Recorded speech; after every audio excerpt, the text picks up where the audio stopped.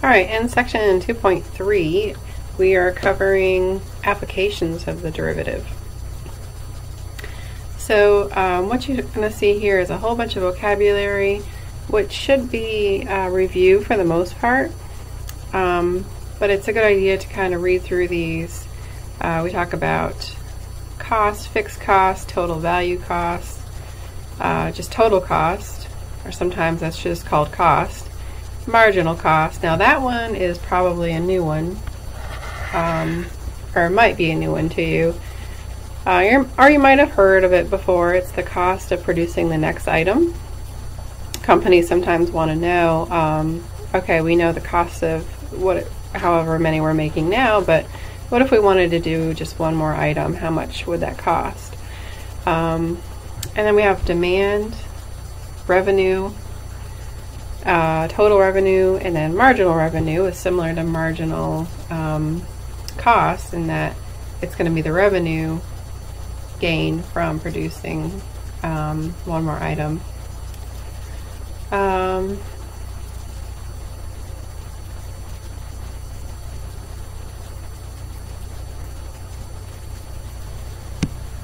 So there's a mistake here. It's the revenue.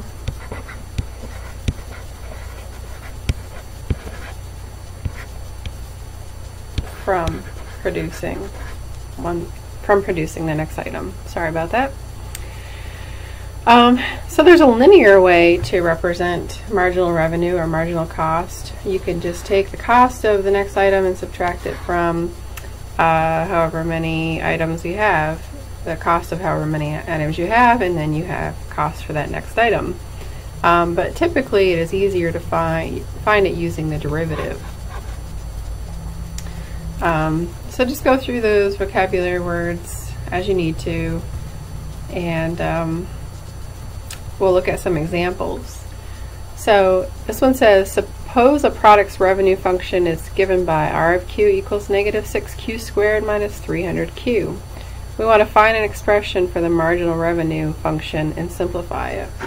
So here all we're asked to do is find R prime of Q, which is negative 12Q minus 300. And from that function we could find the marginal revenue at any Q. Part B, the cost of producing X units of stuffed alligator toys is C of X equals 0.001 X squared plus 6X plus 5,000. Find the marginal cost at the production level of 1,000 units. So again, we want to start by finding C prime of X, which is going to be 0.002 X plus 6. And at 1,000 units, we just need to plug 1,000 in for X, and we get 0.002 times 1,000 plus 6. Well, 1,000 times 0.002 is just 2, and 2 plus 6 is 8. So that'll be the marginal cost at 1,000 units. Part C, the total cost in dollars to produce Q units of a good is given by the function C of Q equals 5.1 Q plus 52,000. What is the total cost to produce Q equals 8,200 units? That's just a matter of plugging in 8,200 into the function. It's not asking for marginal, it's asking for total, and that total cost function is what's given. So 5.1 times 8,200 plus 52,000. And if we do our arithmetic correctly there, we should get 93,820.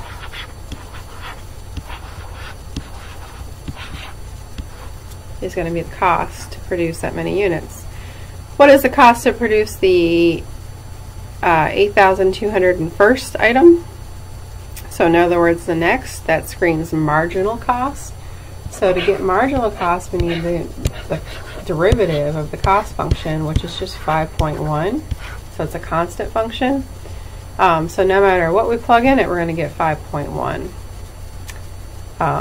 So the answer for this is just 5.1. Suppose your demand function is given by d of q equals negative q squared minus 2q plus 512, where q is in thousands of units sold and d of q is in dollars per unit. If 20,000 units are to be sold, what price should be charged for the item? Okay, so it's in thousands of units, so our value is really just 20. Because 20 times 1,000 is 20,000. So we're just trying to find what we get when we plug 20 in. So basically d of 20. So it's going to be negative 20 squared minus 2 times 20 and plus 512.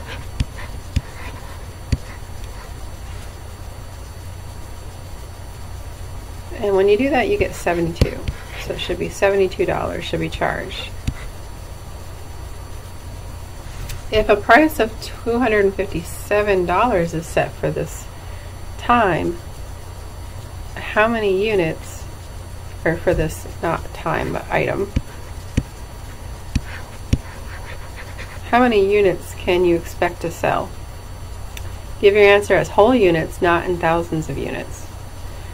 This one, we're going to take our demand function and we're going to set it equal to the price that we want and solve for Q to get how many units. So you just need to subtract 257 from both sides since it's a quadratic function, and you get negative Q squared minus 2Q and plus 255 equals 0.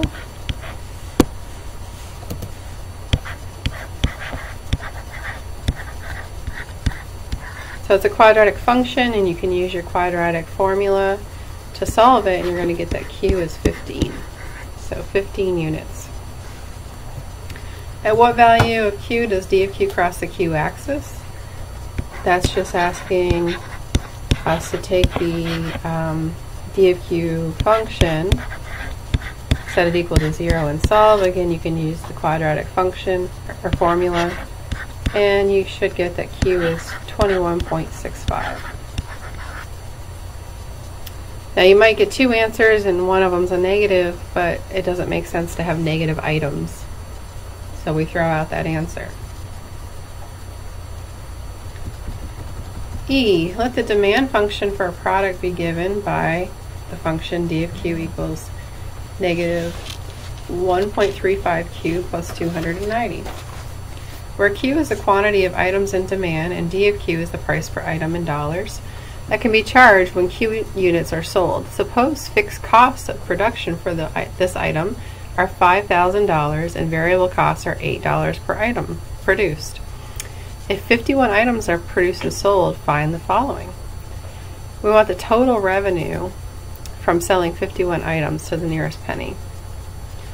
Alright, so remember that if you go back to the beginning of your definitions, revenue is equal to price times quantity.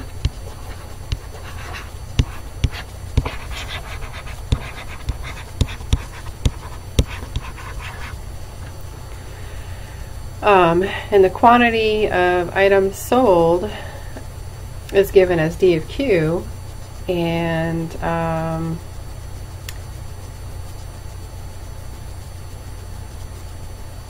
or the demand function, and then the price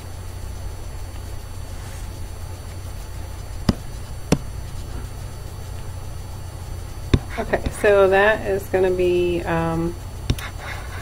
d of 51, because demand and price are often thought of as the same thing, and quantity is 51. So we have to plug 51 into the d of q equation, which is going to be negative 1.35 times 51 plus 290. So that whole quantity is multiplied by 51. And if we do that correctly, we should come up with 11,278.65. Alright, we want to find the total cost to produce 51 items. So they tell us that the fixed costs for each item are $5,000 or for this item, and the variable costs are $8 per item. So it's going to be 8 times 51 plus 5,000. And that's going to be 5408, 5,408. Alright, and last we want profits. So profit is equal to revenue minus cost. Well, we found revenue in one. That was 11,278.65. We found the cost in the second one, 5,408. If you subtract those, you should get 5,870.65.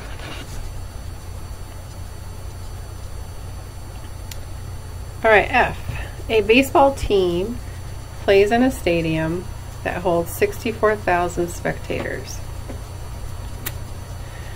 With the ticket price at $9, the average attendance has been 29,000.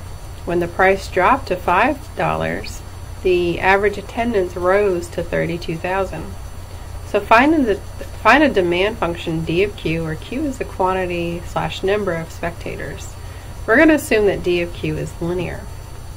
So essentially what we've been given are two coordinates, and the demand function, or the price, so D of Q is going to be your price, and Q is the quantity or the number of spectators. So we want to write our two coordinates as according to who is the independent variable and who's the dependent. So the number of spectators is your independent and the price is dependent. So you get your 2 points. Oops, I did that wrong. Sorry. Not 64,000. It was 29,000 for $9. And the other coordinate is 32,000 for $5. So we find M. M is going to be 5 minus 9 over 32,000 minus 29,000. Well, that's equal to -4 over 3,000, which reduces to -1 over 750. To get B, we take either one of these points. I'll take the first one, and it's going to be 9 is equal to -1 over 750 times 29,000 plus B. And if we solve that correctly, we get that B is 143 over 3. I'll trust you to do the algebra there. So we finally get our function. It's going to be -1 over 750 Q plus 143 over 4.